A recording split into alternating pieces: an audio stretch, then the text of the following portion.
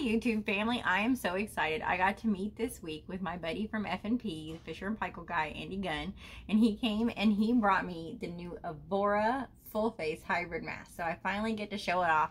People have been asking me about it for a while, and he came by and showed us all about it and gave me one to show off to you. So this is not available in all stores yet, but it's coming soon across the country.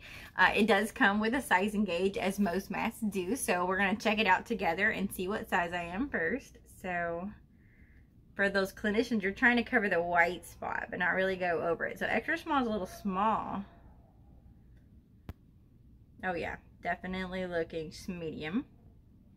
And you can see I'm not covering the white spot, so that would be a large.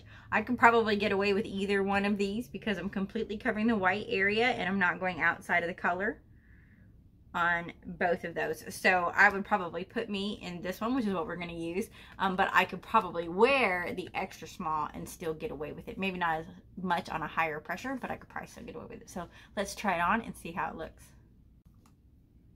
So here she is. You can see right off that she's very open in the front. The hooks hook on. It's not a magnet, so you're okay for your defibrillator and pacemaker patients that have implants inside. And one thing you can also see compared to the other hybrids, look how smooth she is down the front. No big elbow protruding, and also no tubing going up to the top of the head to get rid of it.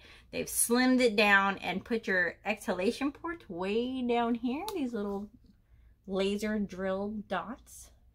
So she should be nice and quiet. Everything's aimed to blow down away from your bed partner or your pillow, so it doesn't ricochet onto yourself. So that's nice. It's way, way down here.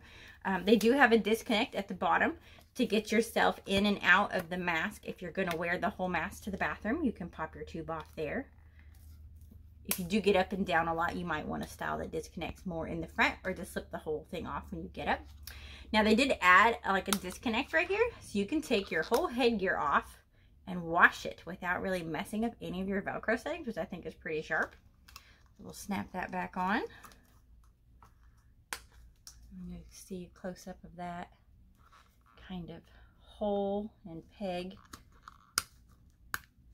in action. All right, let's see how she looks. So I'm going to pull their breathable back strap over my head.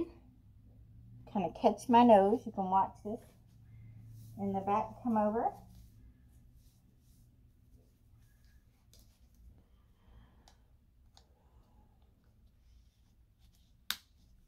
There you go.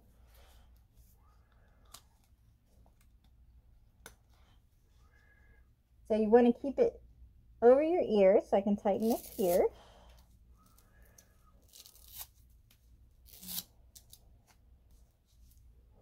It's better. Got some more space. Sexy, right? Looking at this cushion, one thing I like to see is how rounded out the corners of the cheeks are, so that when you lay back and this falls more hollow, you've got that built-in angular support there. And then the nose area, it really like wiggles and wraps around your nose and encompasses your nose. So one thing you want to be careful of with this mask is to not to over tighten it, because then it can't wiggle like it should and support you. So you want to leave it floating on your face, Andy told me. So hopefully that will help with your fitting, to leave your step a little looser and just barely tighten enough to get an airtight seal. To get this whole cushion off, you're going to pull these apart from each other so you can kind of see an inner circle there. And when they're smushed together, I mean, you can hardly see that gap there. You're just going to yank on them and it will come off. You're going to hand wash your cushions with warm soapy water and replace that cushion every single month, and you should get fantastic performance. We understand that this mask is going to do great even under high pressures, so it's a possibility for patients on BiPAPs and real high pressures with their ventilation too. So we look forward to great things out of this, and I'll let you know as I test it out how it goes for us.